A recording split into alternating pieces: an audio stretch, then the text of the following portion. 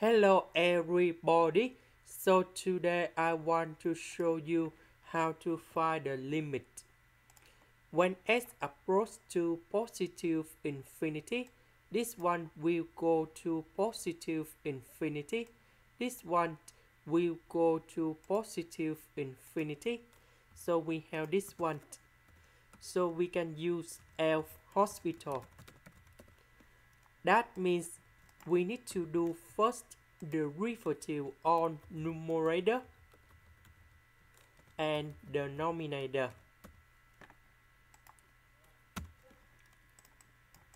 So this one we have number 2.